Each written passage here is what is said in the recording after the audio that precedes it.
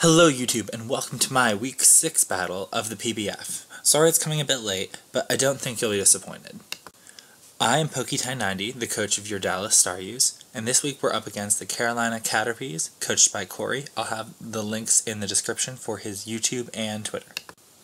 You can check out my team building video to see all my sets, but you can see I have Forretress, Excadrill, Jellicent, Celebi, Mega Tyranitar, and Azumarill. And Corey is bringing Victini and Mega Charizard Y, both who I prepared extensively for, Milotic and Keldeo, who I planned for a bit, Donphan, who I'm not too terribly worried of, and Meloetta, who I literally, after completing my team, asked a friend, what is Meloetta, because I have so little interaction with it. I actually don't know if there's any other Pokemon in existence who is more foreign to me, so maybe we can learn a little bit about it and what it can do. Without further delay, let's jump into the match. Alright, so Corey is issuing a challenge. As discussed in the team builder, I plan on leading with Forretress if he brings Victini, and he did, but he actually leads with Meloetta. So I'm like, I don't know how this will play out. But he hard switches, which is fantastic, and into Victini, which is even more fantastic. So I set up my Stealth Rocks. Now I'm thinking, great, I'll be able to get a layer of Toxic Spikes up as he takes me to 1 to my Sturdy. But he actually goes for Energy Ball, predicting a switch. And I get up my Toxic Spikes. So Energy Ball special, so I'm thinking maybe he's Specs or Scarfed. He hard switches, making me all the more likely to believe he is Scarfed or Specs. Into Zard Y, who takes 49.9% of its HP. And I set up the second layer of Toxic Spikes. Now unfortunately, I won't get a chance to get the KO that I had planned on getting, because my Sturdy was broken by that Energy Ball prediction. So Zard's gonna Mega and Drought and Flamethrower, which will KO the Forretress. So he is up 6-5, but I have all of the momentum in the world with all that set up. The Toxic Spikes we know to punish the Donphan, and then I have the Jellicent that can just switch. So in comes the Azumarill. He goes for Roost.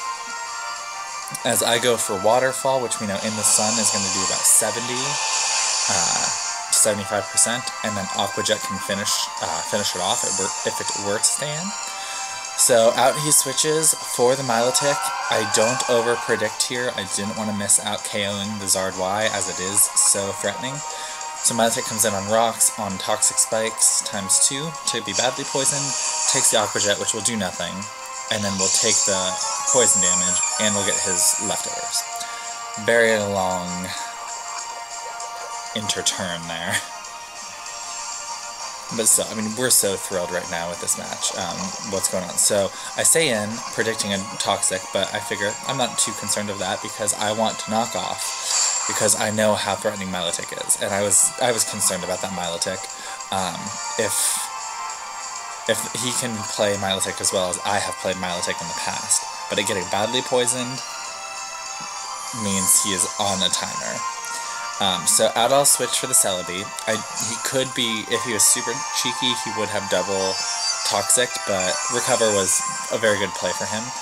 But I was switching out to Celebi because I'm fine, give him an Ice Beam, I don't particularly care.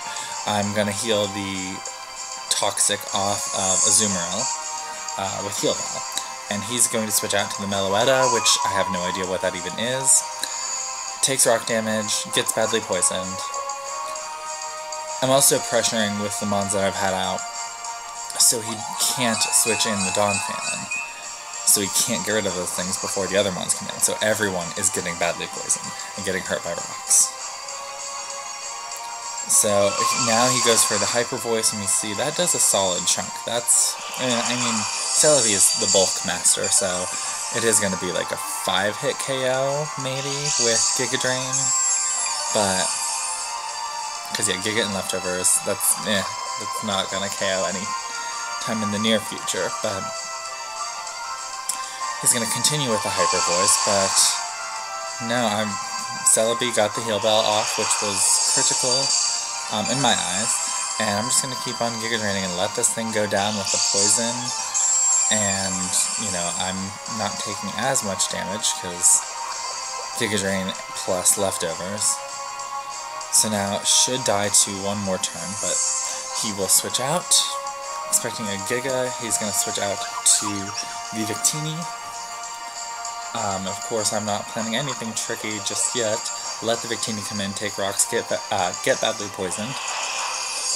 And the Giga does actually a lot more than I expected it to. So, it was a crit, that's why I'm like, wow, that did a ton. And my leftovers, so I'm sitting in a very good position. And he's going to be hurt by poison, so he's down to less than half.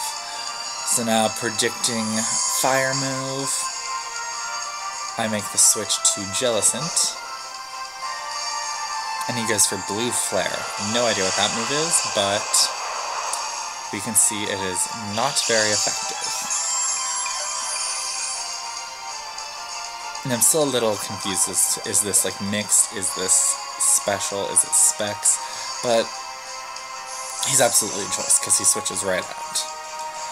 And Meloetta comes in, which is going to take more rocks damage. And I went for the taunt, expecting Milotic to come back in. So I've revealed that, so, you know, I can win, with taunt, I can win 1v1 against Milotic. It won't be able to recover, it doesn't have leftovers, the Toxic will take it down. So this Meloetta goes for the Thunderbolt, not knowing what it could do to me, but knowing that it would die that turn. Figure it can do whatever it wants, and I will just recover. So the Meloetta goes down. He sends out the Victini. Hurts by rocks. Still badly poisoned. He goes for the Energy Ball, which we see is super effective, but does not even do half, and I do go for the recover. Again, knowing that everyone's on a timer, he's going to die to the Toxic spikes here, or the Toxic in just a moment. And we can see at that point he concedes that there's nothing he's able to do. So that is the match. So I end up getting the win 5-0. Very, very pleased with everything I did. The team building, I thought, put me in a huge advantage going into this match. I certainly was caught off guard with the Victini not being physical. Everyone always predicts a V-Create Wild Charge, which would have been very scary for me. But all in all, I'm very, very pleased with the match. I actually am having my upcoming match, Week 7, here very, very quick, so look forward to that team builder and that video very soon too. But let me know what you think down below of my team, the team building, the match itself. Likes, comments, subscribes are all cool too, and I will see you guys again soon. Thanks.